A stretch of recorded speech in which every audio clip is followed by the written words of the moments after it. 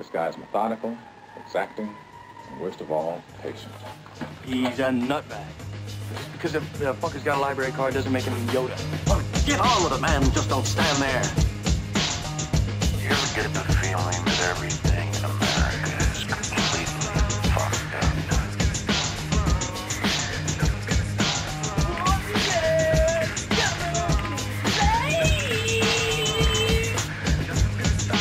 I've seen a part of myself no man should ever see. No, I don't feel all right. None of us feel all right. Patron saint of strays, you know, like, because like I just all of my animals, well, they're all rescues. One I got from the pound, my cat, like she literally was just a stray. Me and my dog were walking and she just came up meowing and it's been around ever since. Like she never once has like gone to the bathroom outside of the litter box. Like she goes inside, outside, always comes back. No training necessary. Like she's like, I've definitely lucked out. I just have some really good animals, or like my aura just is very, you know, very much just like come with me. I don't know. Right. Yeah. I'm the same way with strays, except it's just emotionally unstable women that flock to me. So it's kind of the same. I get a little bit of that. They oftentimes do like to pee outside of the litter box though. So I get a lot of like spectrum people. like definitely like I draw that. But I mean like I am, you know, like sensory processing disorder. So like it's used to be lumped in with Asperger's, but it's just like I'm 1 foot on, 1 foot off, and so it's like I'm not really fully accepted in either one because like spectrum people like I can see, you know, like I can see them, all that kind of stuff, but then like there's just like that kind of, there's some social things, you know, it's just like I see where they don't see where they're fucking up, you know, it's just like I know enough, like I can, you know, or it might just be like I've just thrown myself at the wall enough time and seen like, oh, that doesn't work, you know, like I don't know, but that's a good place to start. Yeah, right there. Welcome to another episode of Discoursers. I don't know what episode this is. I'm not doing the numbers anymore because the dates are all out of whack anyway. Today we got Caleb C. Thomas, a very proper name, in which we just previously discussed means dog in Hebrew. Patron saint of the strays. Comedian in Tallahassee, friend to the blind. That is and true. Those of difficulty seeing, I guess, in general. I'm a pretty great guy. And the name fits him. There we go. All right, so basically I got a few rules. They're just kind of loose rules, just kind of set the mood, I guess. They're not even rules, they're just modes, I guess. Number 1, keep it civil. Let's both get out of here in one piece. Not going to be a problem. Number 2, if one is offended, aggravated, whatever, they ask the other person to explain whatever they're talking about. We're both pretty good at that. Only interrupt if the other person is exhausting an answer or going on and on, grandstanding, blah, blah. Or you just have a really great idea, which is usually what happens. Be yourself. That's who I want to meet. Oh, very, very heartwarming one. And this is kind of my utopian one, but it's talk or listen. There are only 2 states to be in. So we'll see how that goes. Okay. Yep. Let's do it. Indeed. So the one thing we were talking about, we can start this out with the one thing we were talking about the other day. You wanted to travel in your, well, it's not even a fucking RV. It's what do you call it? It's a box truck. Fortress? Yeah, it's a box truck built on a van frame. So like, at first I was calling it a van, but it just sounds real creepy. Like, come check out my van. Right. Yeah. And so it's just like, it's a box truck. I think it's the free candy on the side that makes it creepy. but yeah, no, it's a box truck. It used to be it was owned by, I think it's Henderson, Kentucky. Their police force. It was a criminal investigation unit. Their field or crime scene investigation unit. Mm-hmm. They brought it out to the field to, bring up forensic evidence and stuff like that. And but got a great deal on it, like super low miles, had like 14,000 miles on it. It's an 89.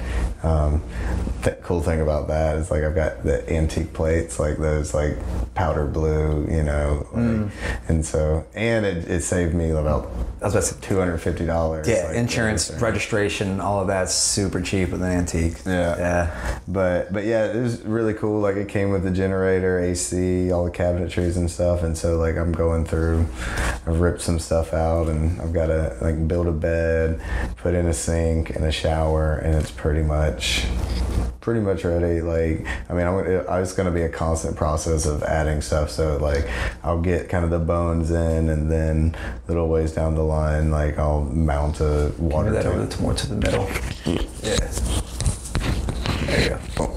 But yeah, like add like a water tank or, waste tank, like kind of stuff, just as I go, as I can afford it. Right. You wouldn't even need a large one. Yeah. You dump it out pretty frequently. Yeah. And using that, you want to go and spread the word of Caleb Comedy around the land. Yeah, I mean, really, I just want to, like, I want to learn, like, networking is definitely, like, an aspect of it, and, like, getting to know people, but, like, I don't have a huge social media presence, and, like, that's intentional. Like, I stay active so that the people that like me, the people that care about me, like, know I'm there and whatever little things, but I don't really put my comedy and stuff out there yet. Like, I know I will, but, like, I want to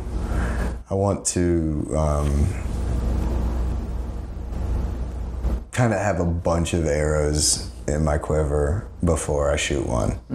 It's because it's like if you start shooting those arrows, like eventually you're gonna hit the bullseye, Right. Like if you go to a competition or whatever and you just start shooting, like you might hit it, but if you hit it that one time, are you gonna hit it again? Right. And so it's like before I really start shooting at targets, like I want to make sure that like I can hit that target every time, no matter where the target is, if it's moving, whatever, like I got the arrow for that. Right. And so like my goal is to go to like different comedy hubs, like I'll go to Orlando, Miami, Nashville, Chicago, and I want to spend like at least a month, like if the town really sucks, like I'll get out, if there's a bunch of dicks. Right. Yeah, but like the goal is to really go and try to learn from each scene, because every scene is different.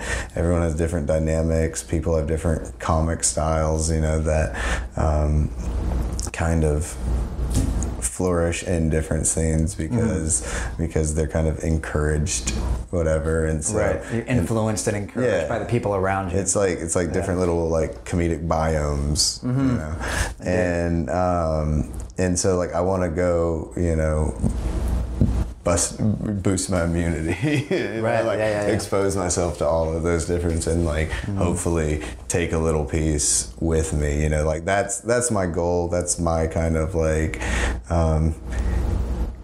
I guess like woo-woo hippie kind of goal is like I don't want to leave a place like until like I've written a joke that like I could only write there. Okay. It's just like my experience being there, and it could be something about that place. It could be a style that like someone there uses that I'm just like, man, I've never fucking seen that. Like what is he doing? And so like sitting there and watching and dissecting it and being like, okay, this is what he's doing. I'm gonna try that. Or it could just be an experience that happened in that completely separate from comedy, you know, but it happened in that time period, so it's related and synced in that location. Like basically, like I want to have like some joke that kind of anchors each location. You know, I've kind of done this, I've moved around a lot. I've kind of done the same thing. Lived on the West Coast, East Coast, up on the East Coast, New York, like just fucking all over the place, New Orleans, all that shit. And it wasn't a joke because I've only recently gotten into comedy, which is obvious by my comedy, but I've only recently gotten into comedy. So it was mostly like some sort of lesson or whatever it is, which, you know, comedy is kind of the thing. Like if you're saying a joke, you've obviously processed that lesson, I guess, and to be able to like put it out to a crowd. Well, sometimes, processed and embodied are two different things. I think more it's like you are prepared to process it, you know, like if it really, and sometimes even if it doesn't hit, you know, because like I know I have some that like I was still actively processing it, and that's why I wrote the joke, like my Nico bit, you know, familiar with the lizard that got killed in an AC? No. It's like this big, long, silly. It was the first joke I ever got like a compliment on. Like it's one of my favorites, but like there's like long periods of silence. It's like a build up. Basically, it's about a time like it's a real life event where like I accidentally murdered a lizard, and it fucked me up because like I'd seen it like, and it was on the outside of my AC unit, and it was like near the vent, and I saw it and I turned it on, and it just sucked up, and it's just like fucking I could have shooed it off, like I could have, you know, it's just like I just wasn't thinking, and it's just you know, and it lizard just, parts everywhere. Yeah, and it just fucked with me. So I was just thinking about it all day, and then that night, like on stage, like I just like made up this ballad of Nico the Lizard, right. and like it's one of my closers, just because like the end of it is just like real high energy. Like I just yell his name, like it's kind of like an '80s movie, like Out in the Rain. On the knees in the mud. I will remember you. Oh, there's a funny story linked to that though. It's like, so I'm telling that story at a prison. Like I did this prison show. There's a comic. Oh shit, nice. Have you met Oldhead? There's a comic here in Tallahassee, Oldhead. Kyle Oldhead Johnson. Yeah. Oh no, he's great. Like I love him. He hasn't in a while, but he used to put on these shows just at like bizarre venues, and did a homeless shelter, and it wasn't really a prison. It was with prisoners, but it was like a quarter-way house. You know, it was like halfway to a halfway house. If you fuck up there, like it was like a prison camp. Right. You know, and it really was structured like camp. They had like dorms and bunk beds. They all didn't happen to be like Jewish or anything. No, like, but it was really neat. They had like they could kind of come and go as they want. Like it was restricted, and like there was barbed wire around the whole thing. Right. But in that place, it was just kind of like they were super observed, but it was just like these guys, like we think they're fine. Let's just put them in this place, observe them, and then if they do good for so long, then we'll transfer them to a halfway house. And so like we did one there, and it was just like that was their weekly entertainment. And we get up there, and this lady, she's like, all right, I guess we have some comics, some comedians. They gonna try to be funny or something. So you guys pay attention. I want you to clap and laugh if they funny. Feel free to boo them if they ain't. I just look over at Oldhead. I'm just like, fuck, did you tell her to say that? And he's just like, I don't know, man, it's her. And so I'm up there, and like the whole time there's this guy, he's got like face tats, and he's just mean mugging me. And I get to the Nico bit, and I'm just like I killed him. I killed my best friend. And it hurt. And this guy with the tat, like he was basically like, he was looking at me like, look at this silly motherfucker, this corny motherfucker. And he just like jumps up out of his seat. I'm like, oh fuck. Right. You know, like Warden. And he's just like, I know how you feel. I was just like, oh shit. That sounds like he might have actually killed his best friend. Oh, for sure. Yeah. For sure. I was like, I'm talking about a lizard, man. Like there's no metaphor. It's actually a lizard. It had a frill. Right. I killed a lizard once too. He was wearing my best friend's skin. Dude, must have been listening to a lot of Alex Jones at that time. Yeah. You can tell by their pupils. I've actually only heard Old Head do one set before, because I guess he hasn't done much comedy. He's very high energy. Yeah. I don't know if he might just do it other places. Like he always kind of did outside of Birds and that whole group, but yeah, no, very, very high energy. I remember like I went after him last time. He had like the whole crowd just go up, and it's just like it's hard to follow that with like it's impossible to follow it without addressing it, right? And like I remember because it's like one of the first times like I learned that lesson, or I did it or I pulled it off, right? Because like I just kind of came up and I was just like, I'm gonna be a way different energy than that. Right. And I just said it just real deadpan and slow, and it just like it opened that door. Right. And it's just like, and this is it just takes kind of acknowledging where the situation is. Yeah, indeed. I just started acknowledging weird misconceptions that people might have about me when I get on stage, and that's helped me out. Yeah, a lot. No, it definitely so much. Like giving context for things, is like I can talk about a lot more darker stuff and like weirder stuff, like I don't know, now, because like I do a better job at like setting up front, like, hey, like, yeah, I got this dark side, whatever, but there's also like ultimately I want to be this, like I'm this puppy dog, but like sometimes I get poked wrong in a bite, right? Or like it says on your Facebook profile, a Labrador that sometimes slips into the depression. Yeah, with frequent bouts of depression. Yeah, I mean, because like I think it was comedian Matt Bailey that like said I was like a golden retriever or lab, or I get it a lot because I mean like I do, like I'm very high energy, but like I also can get backed into a corner and start barking. Mm-hmm. Right. And it's mostly just all bark. Right. Yeah. But it's like I've been a house dog for a while, but I was on the streets a little bit. Right. Yeah. Not the actual streets. Kind of speaking with that, yeah.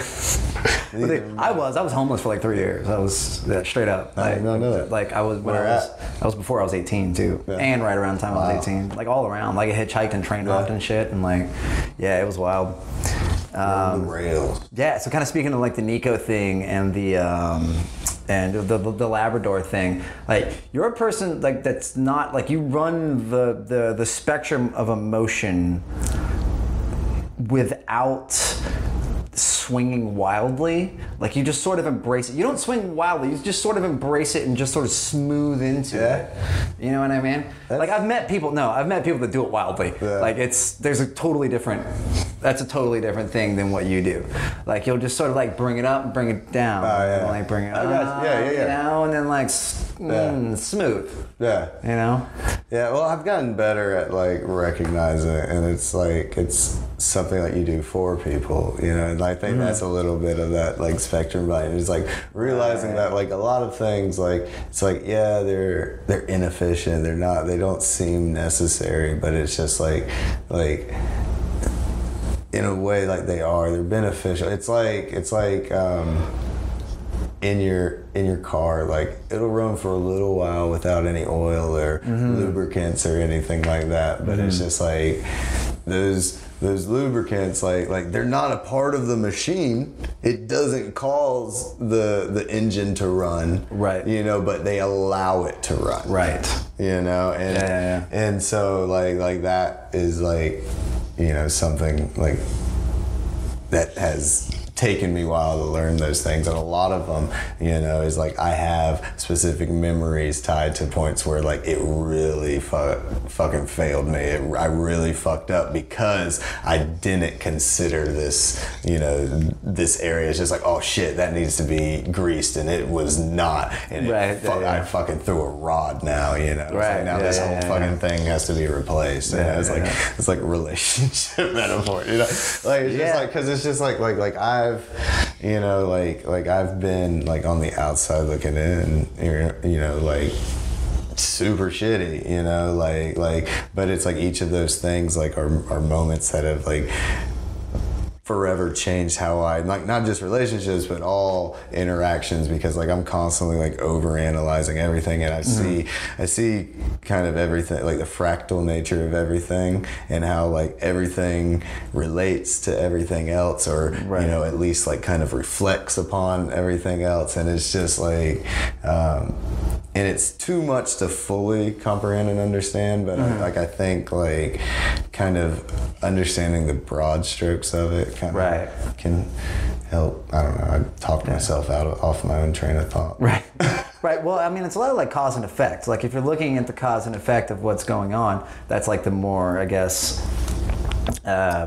scientific look at it, I guess, is that if you've got this system of different things, say it's different people within the same environment, this thing is going to cause that to do this, that's going to cause it to do this. And if you're not able to express the proper emotion, because you haven't really practiced that emotion, like sometimes, you know, pity is good, and sometimes happy is good, and sometimes sad is good, and sometimes straight like empathy. Like I don't understand, but I'm listening and I'm trying. You know, like each thing is different for each scenario. And if you haven't practiced any of those, and like you said, you're not putting the lubricants and the oil in that shit to practice it, you're gonna go to do it and it's gonna come out completely fucking wrong. And when somebody's in a bad place and you comes out completely wrong, it fucks them all up.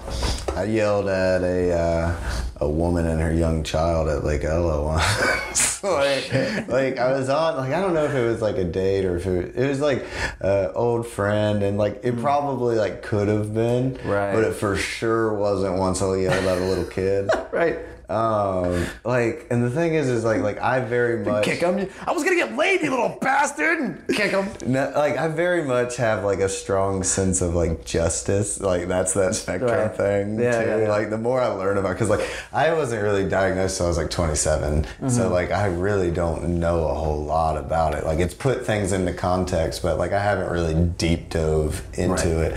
But yeah, that sense of justice, from what I understand, is like kind of part of it. It's just like, no, those are the rules. You know, like I very much always kind of had that. And that's really serious with people who are like serious on the autism spectrum. Like this is very much the rule. You follow the fucking rule, like no matter what. Well, side note, remind me about the yelling at the girl at like Ella. It was actually going to Florida State and pursuing an English degree that like kind of changed that, because like I had this one teacher that like he was great. Remember smoke? What's that? Remember smoke? Yeah. Okay. I had this one teacher that like he at one point I should have gotten 2 different cups for that. That's gonna end badly. I know it. Anyway, sorry. He at one point like you know, just kind of stressed the point. And I think it's something that like a lot of English professors or professors from any discipline will stress, you know, but it really hit home, you know, when he said it was just like, you know, like a big part of what we're doing here is we're learning the rules so that we can creatively break them. You know, is just because like that's where true like kind of innovation and true like kind of novelty and things that really stick out and resonate with people are, you know, are those broken rules, you know, like Carlin's 7 rules you can't, you know, it's like he was breaking the rules, you know, but he did it creatively. He did it because he knew the rules. He knew exactly the lines he was coloring in. 7 words you can't say on television. Yeah. You know, like he knew the FCC regulations. He'd been to jail for doing that bit multiple times. Like and so but because he knew the rules so well, he was able to craft it eventually into a thing that changed the way like media, like people are able to speak, you know, in media. It changed the definition of free speech. Into actual free speech. Yeah, you know? but yeah, and so like learning that though, like in English, like we're learning these things because I'm very much into like that's that fractal thing is like transferable skills, and it's just like because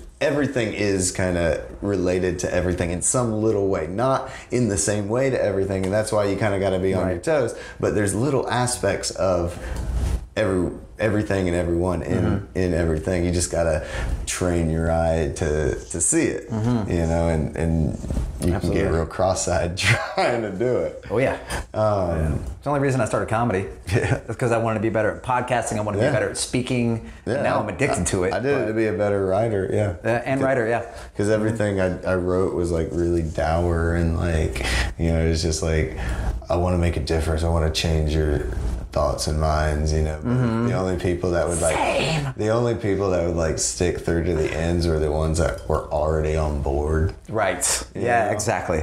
So like that's what like got me thinking. It was like comedy is just like finding a way to get people on board that wouldn't be on board. You know, that don't want to be on board. That's what I want to do. Right. And so that's why like I have a lot of jokes about like, you know, and it's very subtle, very, you know, whatever, just like silly guy, like it's very subtly chipping away at toxic masculinity, you know, like I'm not attacking it head on being like, hey, look, you're fucking dumb, you know, it's just little illustration, me being okay with this part of me, but I'm also this thing, you know, it's just like I can be someone that listens to Disney songs, and I could also, you know, like be like a secret rage monster. What are you, a queer? You know, it's just like I've got both of them. Like I have, you know, both, you know, like mud boots and like skinny jeans. Right. Yeah. You know, like I'm a what's your so the skin? Well, that works out well because the skinny jeans go inside the mud boots very well. You see? So yeah, it works really well. Yeah, you don't step on your What's your pants? What would you say is your kind of loose definition of toxic masculinity? I mean, it's definitely not whatever buzzword. Right. You know, it's just I don't know. I think it's just the dichotomies where it's just like you got to be this or this. It's just like you're alpha or you're beta. Like I have a joke. It still hasn't really hit, you know, hard. Like it still needs work, but it's just like, you know, alpha, beta. I want to be an omega because I just want to put an end to it, you know. And so it's like it needs a punch, but the premise is that it's like omega is the last letter, and it's just like that dynamic just needs to be ended. You know? It's just like we need to graduate to just where everyone are omega men. Some ladies are even omega. I don't know. Yeah. That was, I don't know. That probably won't go. Right. Well, I like to think of it as, and I kind of like, I read Jordan Peterson's book and like listen to him a little bit.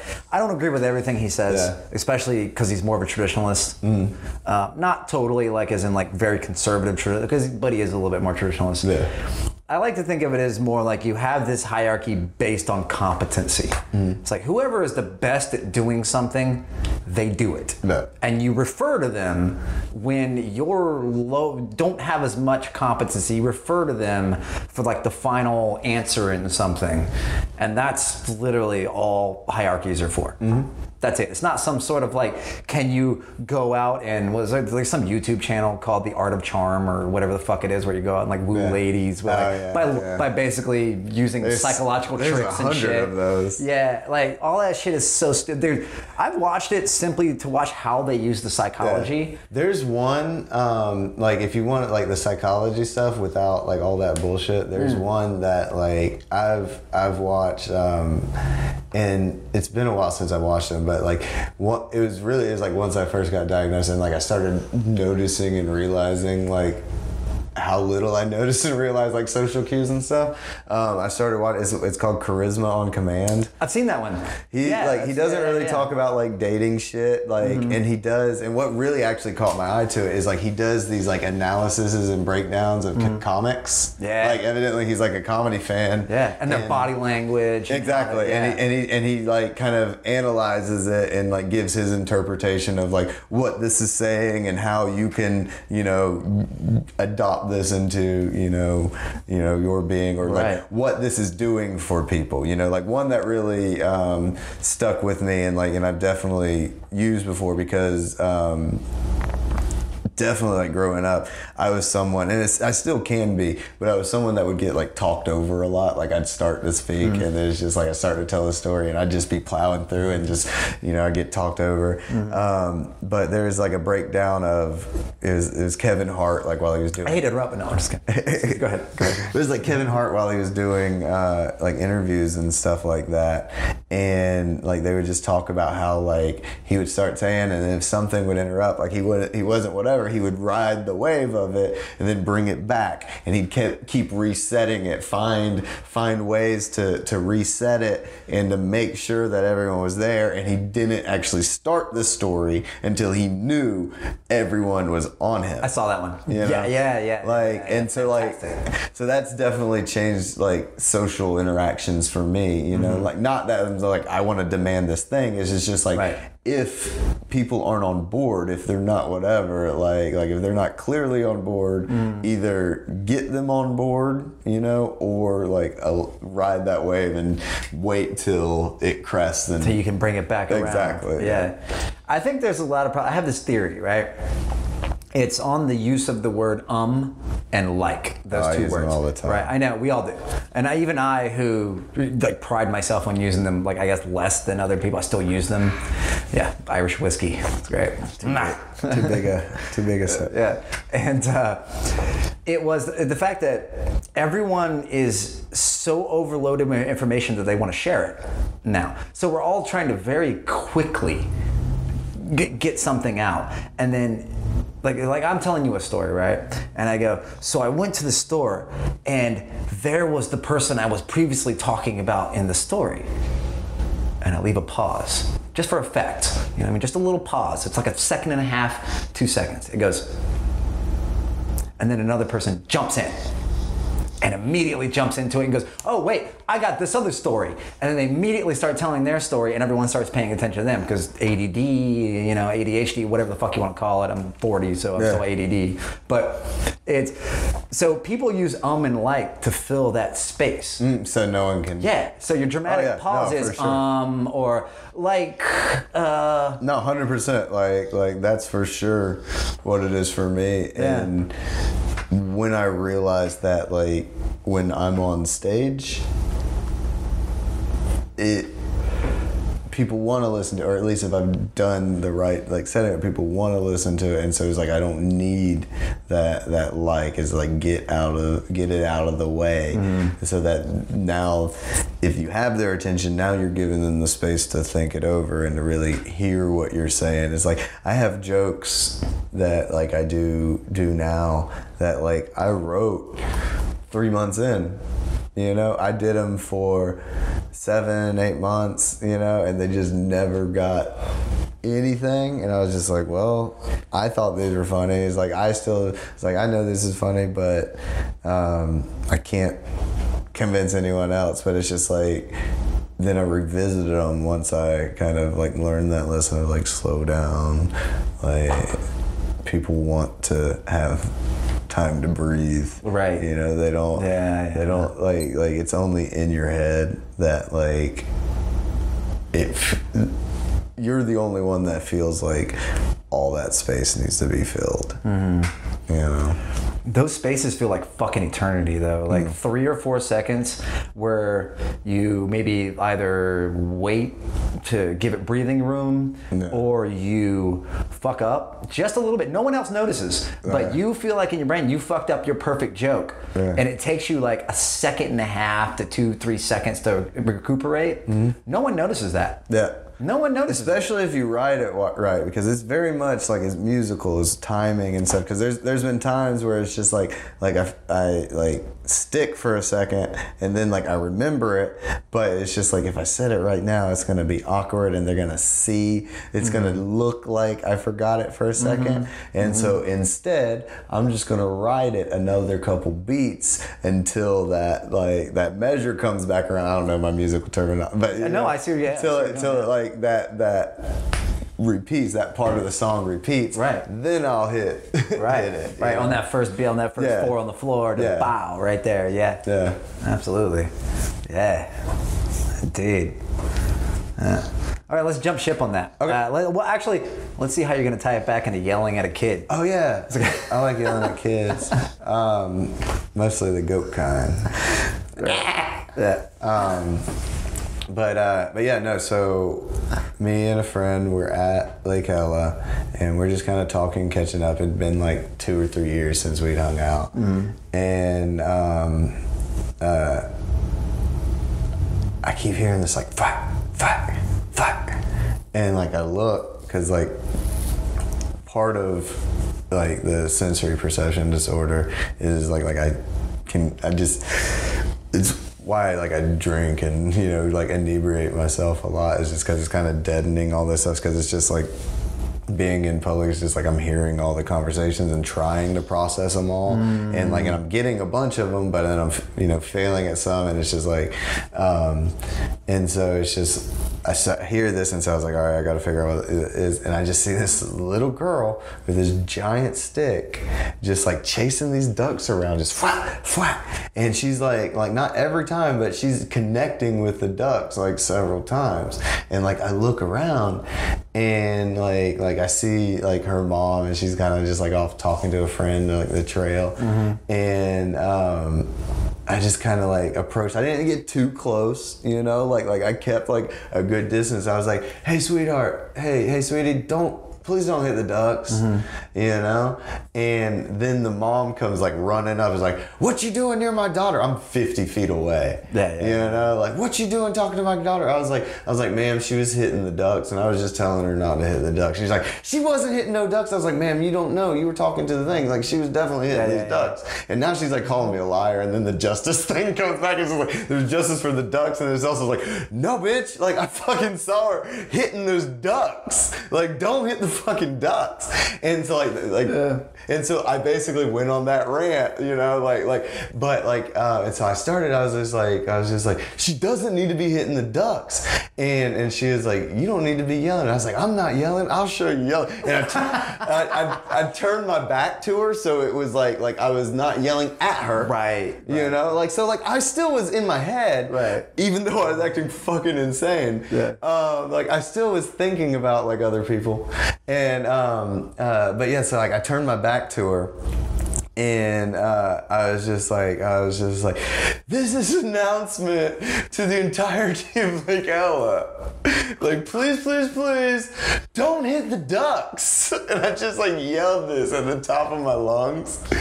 And the whole time, I'm sitting there when I got up to intervene with it, there's like this couple that's sitting a little bit away, on a bench, and they see me intervene. I see like the approval on their face, and so I was just like, okay, I know I'm doing the right thing. Like, she doesn't need to be hitting this fucking duck. Of course, they don't say anything, but yeah, exactly. But I'm definitely I was taught to take action, and then as I'm kind of getting on to the lady, telling her yes, she was hitting that, they're their faces are on my side, I can see that. Right.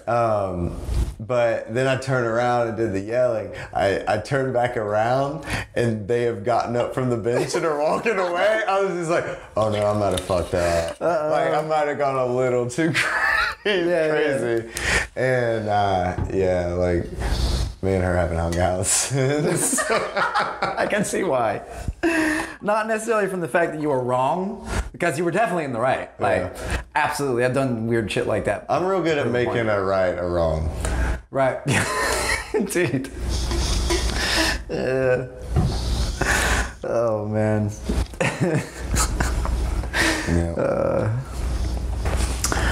Okay, let's jump ship a little bit here. Okay. Let's go with you grew up like me, actually, in a Baptist household. My dad was a Baptist minister for a while. Dropped out of it because he was an alcoholic for a while, and then got back into it when he wasn't an alcoholic. Then dropped out when he was an alcoholic. Then got back into it when he wasn't an alcoholic. And rinse, repeat, back and forth. Yeah. And then you also went down to Haiti. I did. For not necessarily ministry work, but just kind of help out and volunteer. Yeah, I mean, like, for me, like, I always have a hard time, like, because, like, it was, like, for me, it was, like, a missionary calling, but for me, like, it's another one of those things, like the definition, it's just, like, the toxic masculinity, like, what I define it as might not be like that buzzword you're thinking. It's like missionary for sure. I know it isn't what immediately goes in. A lot of people is like colonizers, like tracts and Bibles and stuff like that. But like, if you've read that Bible, like Jesus is constantly saying like, hey, go take care of people. It's just like, hey, that orphan, that widow, that person without any clothes, you could probably do something about that. And it's like, that's what missions is. It's just like, it's taking like, it's like, oh, I have this peace, I have this, connection with God, and that compels me to help others, like, and the conversion stuff, like, my opinion has always been like, I'll leave that to God. It's like, he's better at it. Right. It's just like, if someone wants to convert, like, if you believe that God's all powerful, that God has a plan, or like, he is going to bring that person, because like, it doesn't take another person, like it can be something you do all by yourself in your closet, like, and so like, I don't know if your whiskey got my train.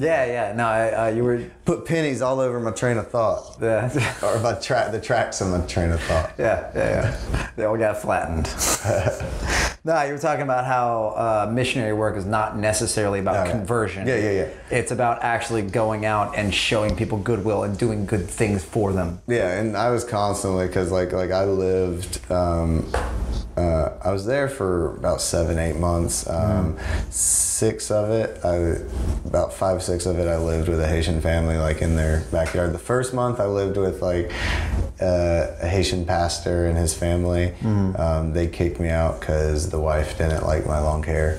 It was like a very like fundamentalist Baptist family, and so. Even though like I went through like scripture by scripture and like showed them and like did like a Bible study and showed them why, like how they, I was like, this is how you're interpreting, but actually if you look at it in the context of all this stuff, is this good to drink? Yeah, that's you. Yeah. Awesome. Yeah. I'm gonna tell you. I'm getting like pop in. I mean, well, doesn't it say in the Old Testament? I know, it says in the Old Testament that you're actually not supposed to cut your hair. Yeah, no, and then it like switches. But the thing is like where like those type of fundamentalists, what they're interpreting is a verse in one of the Corinthians. It's 1st or 2nd Corinthians, I believe. I mean, it's one of the letters to one of the churches that Paul wrote. I'm pretty sure it's one of the Corinthians. Right. But like, there's like one verse where he's like, long hair is the shame of a man. And the thing is and this could probably because he was bald. Well, he changed the whole shit up because he was bald. He's like, fuck those beautiful haired bastards. And their long silky He's like, you know what? They're actually the devil. Exactly. But yeah, no, so like evidently, like, and this could all be totally fucking wrong, but like I heard a pastor talk on it at one point, but it's like evidently at that point in time, in that particular church, there was like an issue where there were like prostitutes and like ladyboy prostitutes and stuff that were like infiltrating the church. Like they were not members of the church, they were not part of the community. They were just looking for clientele. Exactly. Wow. They saw a gathering of people, and they're just like, oh, let's get our fuck on. And to be fair, there are some pretty sometimes there are some pretty repressed people that go into that. Yeah. Exactly. And so when he's saying that, like he's not just saying, like, hey, get the fucking hose out. Right. But he like what he's saying is like, because a marker of those was like the long hairs from what I understand. And so when he's saying like long hair is the shame of a man, he's condemning the practices, not the hair. The hair was just like a signifier of the practices. Right. Okay. That was like the understanding that like I was under. I mean, it's been a while since I've really researched it. Like I need to do another deep dive back into the Bible, kind of refresh a bunch of the stuff, because it was something that was just all day every day. Like I'd go to sleep listening to sermons. Right. That was how I went to sleep every night. It was edifying. My dad was a terrible minister. Terrible. If you're listening to this, Dad, like you were terrible. Like just Southern Baptist, straight Southern Baptist. A lot of angry hellfire. A lot of which is kind of typical for Baptists. Yeah. But he was very much. He had a kind of sense of, and he admits this now, of guilt within himself. Mm-hmm. So he kind of put that off on everyone else. That's usually how it goes. Yeah, projected that, I guess. Yeah. But he's old now, and he's seen the error of his ways, and his God is his own private God now. His own private practice, I should say. Yeah. So that's kind of cool that he's kind of come around to that. Yeah. We used to have huge spats, man, because I was anti-theist for a while, and we did not get along very well. That did not work. Whew. I like that you said that and not atheist, because like that is like definitely like most atheists are actually just anti-theists. Yeah. If you're atheist, you just don't care. Yeah. You're just like, somebody's like, whatever, I don't care what you believe. Get the fuck away from me. Like, I don't care. Yeah. And when it becomes like, it's like anti-proselytizing. It's just like, like there's someone, like I won't name, but there's someone like in the comedy scene where it's just like every other post is just like, this is why God is a big dum-dum, and anyone that like even could possibly say the word God and not, smirk in a shitty way, they're a dum-dum too. It's just so much, and it's just like, who's that for? Yeah. Like who are you changing? Right. Nobody, because the people that don't like it unfollowed still remain friends or unfriended. Yeah. And the people that see it are people that agree with it. Yeah. It's just you're jerking off. Yeah. You're jerking off in public. Like fucking if you're gonna be Louis C.K., write some jokes.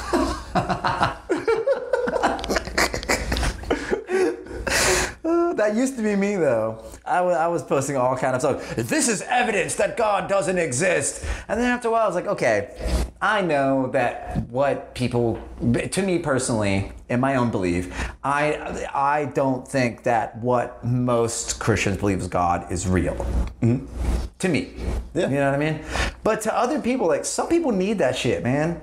Some people need that shit. Like, I already have a pretty good set of rules to live my life, because of my experience through life and the empathy that I've gotten from being down and out and homeless and fucking damn near alcoholic and getting hooked on certain drugs and like all this other stuff. And luckily I learned my lesson without having to go to any sort of system or whatever. But I did have the foundation of Christianity behind me to help me. I didn't use it as in like I have to pray for this. I use it as in, here's a lesson in this parable that says this, that's no different from Grimm's fairy tales or Aesop's fables. You know what I mean? It's no different. It's something to learn from, And that's exactly the way I view it. Like, like if It's this something to learn from that just has like a pretty varied history. It has like a really rich, long history, and so it's just like if you're gonna, and like it has a bunch of applications, it's just like there really is like I joke about like the Song of Solomon, and it's just like a tit joke, but it's just like that book, like it really is like it's an erotic letter. It's a love letter. It's like a sex poem, and it's in the Bible, and it's like why is it in the Bible? Like it's in the Bible because like it's one of those fractal things. It's just like this relationship, the back and forth, the poetry of this, like the lewdness and the like the kind of like simplicity, like it's all part of this thing, and it's in there, like and so it's just like there's that, and then there's also like like kill all the Nephilim. Right. Well, hold on, give me 1 second. I'm trying to remember. Nephilim are half angel, half demon? No, or half angel slash demon, half human. Okay, yeah. Because like angels and demons are basically same thing. It's just who they aligned with. Right. It's like so just a powerful being mixed with a human, and whichever side they aligned with. Yeah. Okay. Yeah. Yeah, but yeah, it was because it was like forbidden, and then you can get into like the ancient alien stuff of like the Anunnaki, and it's like the Nephilim are the product of the Anunnaki and human, and it's just like I think they're all kind of in a way painting the same, like the blind people. There's the analogy of like us like trying to explain religion, trying to explain the world is kind of like three blind people like that's never seen an elephant trying to describe it from their touch. Right. I know each person has a different side of it. The trunk. And they're all describing it. It's just like, no, this is what it is. It is this thing. Right. And it's kind of that is it's just like I want to try to get the best picture, like I'm gonna rub my hands all around it, and it's just a lot of people content themselves. It's just like, no, what I can reach is what there is. Right, that's it, that's all. Yeah. But it takes walking around, it takes like exploring, it takes time, like when I'm on calls, like navigating blind people, because like for those that I take calls where they can connect to my phone, my computer connects to their phone, and I can see what they uses the phone. Yeah. Oh, okay, yeah. Or if they have smart glasses, I can see through those. That's what I thought you used. Yeah, okay. Most people, it's a phone though, and so like I'll navigate. I'll say like move 3 inches to the right and up. They'll be like, hey, take a picture of this notepad and tell me what it says. And like most like. It's pretty easy, whatever. But there's some people blind from birth. They don't have a whole lot of like orientation and mobility training, and that's another way you realize like access to education and stuff. Like it completely changes people's lives. Like you're born at the same level, and it's like some people are trained from an early age. They're trained, they're given the concepts and they're worked with to get, and then others just not. They have no concept how sight works. They have no concept of like space. They're like there's something that's just like their place in space. Like they just don't have a concept of it. Right. I would imagine that makes, say, like studying like math when it's like the XYZ axis, and you can look around you and see XYZ axis. But if you're blind, like XYZ axis is fucking mind blowing. They actually have these like really neat, and just kind of through working with them, like I see different like kind of products, and I'm exposed to different little things. But for like education and stuff, they have these really neat little. They're like there's a bunch of tactile stuff for math. And so it's like similar to Braille. Yeah. But like for like multiplication tables and stuff like that, there'll be like I saw there's this one where there's like these little kind of discs, like these little square discs, and each one is 1. And so then there's a one that's a rectangular like little tray, and that will hold 10 of those. And so each one of those will hold 10, and so then you get so many of those, and those link into another one, and then those link into another, and they just kind of will keep adding and building. Right. And so it's like a tactile way of expressing these numbers and showing, like the relation to them. And, right. And then they'll have like graphs where it's kind of like almost kind of like a pegboard, it's kind of like raised up, and then they'll set different kind of like cubes or things on it so that you can actually kind of feel it. They'll feel the way like the graph or whatever goes. Like it's pretty neat. Like there's a lot of really neat assistive technology that we've come a long way from just leaving people in the woods. Yeah. That's what we used to do. Yeah. Just like, and it's awesome that we've done that, because it's amazing, because you never know.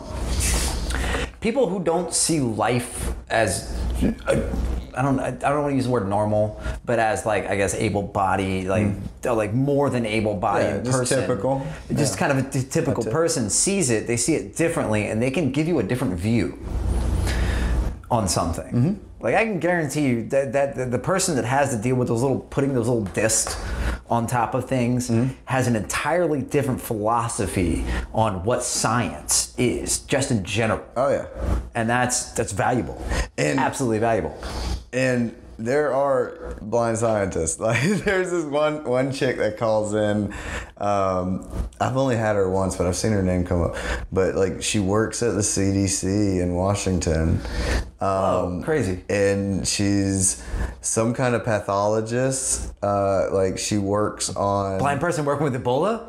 Fucking yeah, legitimately. Like working with like super serious like diseases and illnesses and stuff. Like she calls in one day and she's like, "Hey, I need you to help me check on my brains." I was just like, okay. and she's like, yeah, I have some sub-zero freezers. Like they went down to like -700. Like they went like they were crazy cold. Yeah. And she's like, I just need to check and make sure that they're all in the right temperature range because these specimens, like I literally can't replace them. Right. Like the diseases are rare and also they're human brains. Do you realize how hard it is for a blind person to kill a person? But yeah, so it's just like there's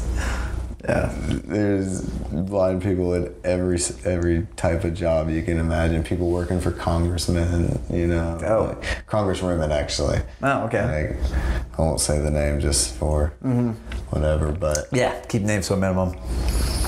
Like I've had to bleep out a couple of things on this podcast for incrimination purposes. So, I'd like to talk more about like on stage and stuff. Talk about working, with blind people, and just because there's so much crazy shit that happens. But it's something like because I love the job. Like it's like the first thing, or it's just like, oh, I really want to invest in it. Like this is something like I believe in. Right. And so it's like even though you're helping Skynet.